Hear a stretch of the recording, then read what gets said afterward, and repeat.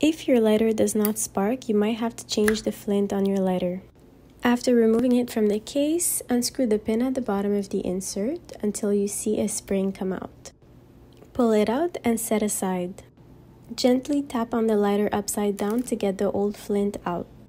You can throw that one out and get your new flint ready.